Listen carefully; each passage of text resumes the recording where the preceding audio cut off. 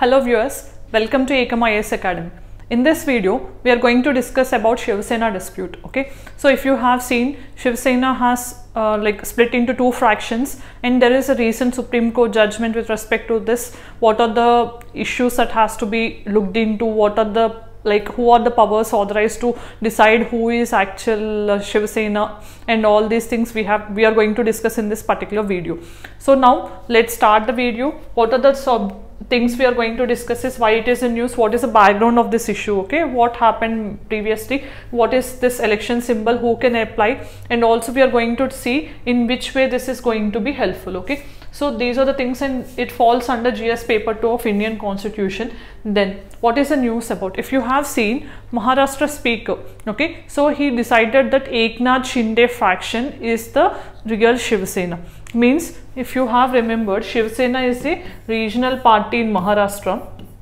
Okay, it was established by Thackeray's. So later what happened, when this party is joining some coalition government in Maharashtra, so it broke into two, one by Uddhav Thackeray and another by Eknath Shinde. So both are claiming that our party or our fraction is actual Shivsena. So this issue went to Supreme Court also. Supreme Court has said that whether speaker has the power to decide, or whether election commission have the power to decide on what grounds you can decide actual party, and all these things we are going to discuss in this particular video. So if you have seen why it is in news, Maharashtra speaker Rahul Narvekar has ruled that Eknath Shinde was a legitimate, okay, that was the actual Shivsena, and party symbol was also allocated to him. So what is this in terms of examination point of view? Political aspects are not important, but what is important is these type of judgments or the provisions, and who is authorized and what type of powers are there with the constitutional authorities. So that is very important.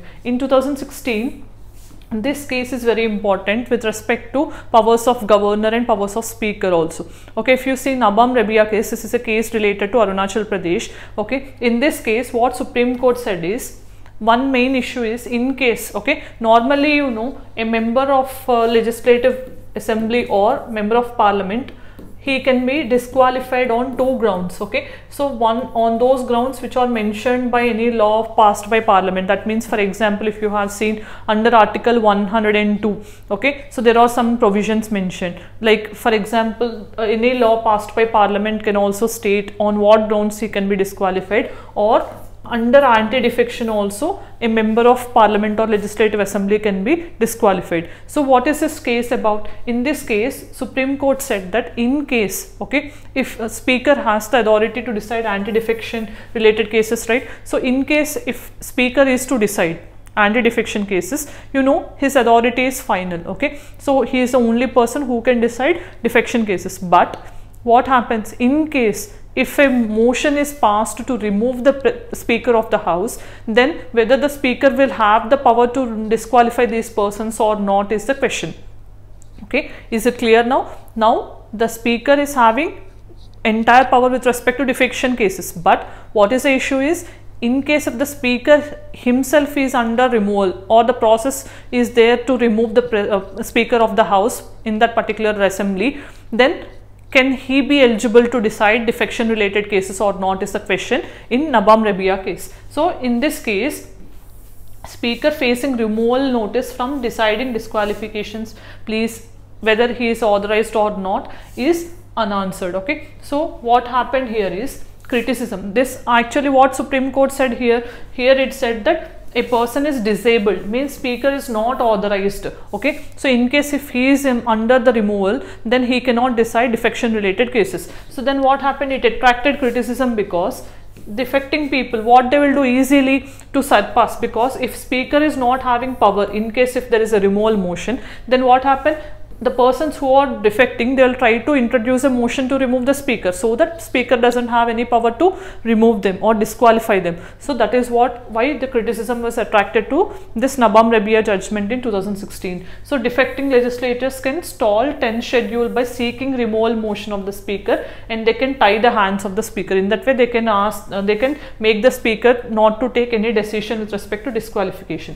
Then what is the background of this issue? You know, Okay, this issue started when Uddhav Thackeray led Shivsena party joined some coalition government in 2022. A group of MLAs led by Eknath Shinde split or rebelled against the actual party founder. Then what happened? This group of 34 MLAs, they have rebelled against Uddhav Thackeray. You know, there is 4 grounds mentioned for anti-defection, right? Okay, if a person is individually joining any party, independently elected, and he later join any party, or if any person after nomination, means in case after 6 months if he join, or in case if he vote or abstain, okay, from anything contrary to the party's decision and all, and also in case of split. Okay, split means if 1/3 of the members, okay, they split from the party and they join another party, then defection will be applied. Okay, that means only 2 grounds where defection will not apply is for the speaker, because he has to resign from his party post, and also the second thing is in case of merger. Merger means if 2/3 members, okay, if 2/3 members will join another party, then they are not under the grounds of disqualification under 10th schedule, that is defection. But what happened here? This was challenged, okay, whether it comes under defection or not. So here they wanted to remove this person as the leader of the party, okay, because he has rebelled against the party.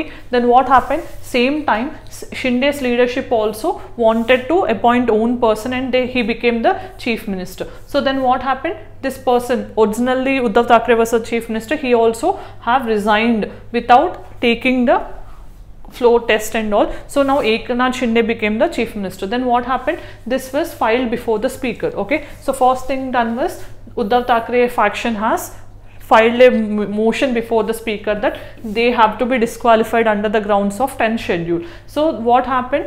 This person, he also claimed that MLAs never received any whip. Whip means a disciplinary action taken by the party, means whenever the whip is issued, that political party members have to adhere to the party's decision. Okay, so he is saying that the party did not issue any whip, but Uddhav Thackeray's faction said the party's whip was not followed, that is why they have to be disqualified. That can also be, as I told you, one of the ground for defection. As per them, split was out of legitimate grievances held by the supporters and all, so he did not violate any legislative rules attracting the disqualification, and he also sought disqualification of 14 MLAs of the other faction. Then what happened? This is all the issue that happened, but what actually happened? Matter went to Supreme Court. So chief whip will be appointed by the party actually that has challenged this petition in the Supreme Court. So he also said decision of Maharashtra governor to call for a trust vote. Okay, because without asking, because if you see Nabam Rabia case, what actually happened is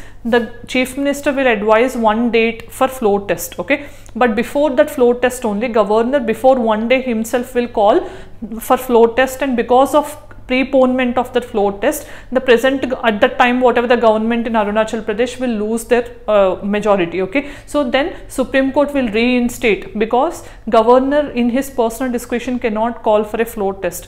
Okay, it is the advice of the chief minister and the council of ministers which has to be binding on the governor in case if he calls for a floor test. That is what the judgment of Nabam Rabia case. And also the swearing in of Eknath Shinde as a chief minister also happened, and then all these things were challenged. Okay, and the appointment of new speaker was also challenged. Okay, so then what happened? This person also argued that this person is Nabam Rabia cases. As I told you, this judgment is allowing the disqualified or defected people to initiate a resolution against the speaker for his removal. Okay, that is what mainly highlighted by the Uddhav Thackeray. So on this verdict of Supreme Court, what did they said? Disqualification of MLAs. So while any person, okay, so when any person has initiated disqualification motion, we cannot interfere, means Supreme Court cannot interfere. And who have the power? Speaker must decide, because if you have remembered, under this 10th schedule, entire powers are with the speaker himself. So court said we cannot interfere,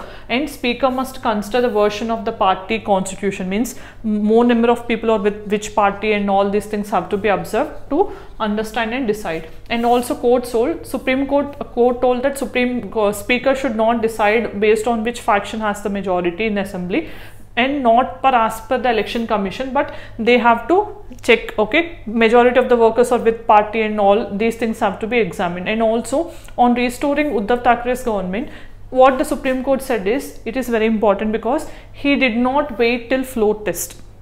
Okay, so he resigned as a chief minister and did not face floor test, so his government cannot be reinstated. If governor, without following their advice, if he called for floor test and he lost majority, then same like Nabam Rabia case, there can be a chance of reinstating this government. But without going for a floor test, he himself resigned, so we cannot reinstate him. That is what the opinion in case of this. And the governor's role calling for a floor test, governor did not act, Maharashtra governor did not act in accordance with the law. That is what the opinion of Supreme Court. And it's also said governor to act without aid and advice of the Council of Ministers is extraordinary nature, means in most of the times governor is bound by the aid and advice of the Council of Ministers. He cannot act in his personal discretion. And also said governor is not empowered to enter into political arena and he has to be neutral.